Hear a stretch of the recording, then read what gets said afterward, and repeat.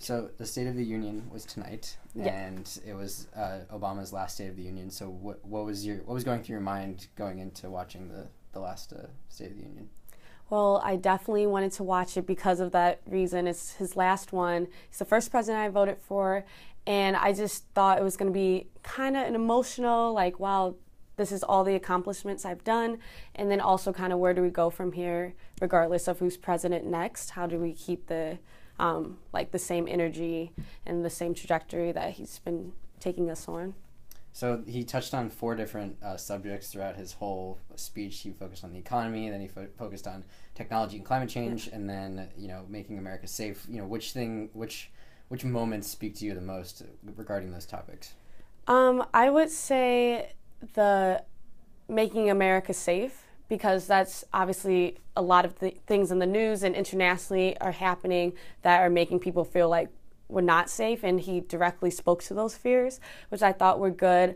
Not necessarily that I agreed with all of the rhetoric he was using, but the fact that he did address it, I think that will launch the conversation about, like, okay, now tactically, how are we handling, the Iran crisis, or Russia, or Syria, everything. So I think he really set the stage for those conversations to happen. So do you think, because he talked about the last thing he talked about was fixing the way politics works, the system of politics in America. Do you think that it needs to be changed at all? Do you think that there needs to be some fundamental changes, or do you think that there doesn't need to be as many fundamental changes?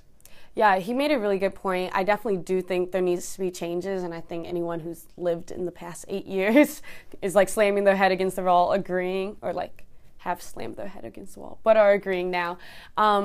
And I think before he spoke about the fundamental changes, I personally just believe like it's the people in Congress right now. Once we get them out, then we'll have a different Congress. But I think he made a great point that it's not the people who are in there, it's the mindset of, if I'm one party, I'm not going to agree with this party.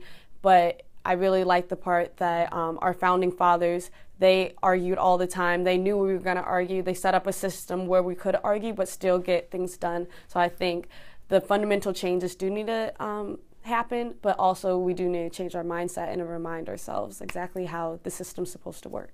Okay, so switching gears for a second, I thought when I watched it, I felt like Obama was talking in a very candid way, much more conversational. He's a very conversational person when he does his speeches, but this, I felt, because it was his last speech, he kind of just went balls to the wall, if you say, about what he wanted to talk about. He touched on various different things, and he just wanted to speak to all members of the audience that he was talking to. So what do you think about that? Yeah, I think a big criticism that Obama's gotten during his presidency is that he doesn't speak so freely about his accomplishments or about this is what I want to do, and it's usually a roundabout way. And so I do agree with you that he was like pedal to the metal, all these phrases, like this is what we're doing, this is what I've done, this is how we need to do things. And I think that kind of conciseness and directness was really effective, especially if you want to leave an impression on somebody, especially since it's your last State of the Union.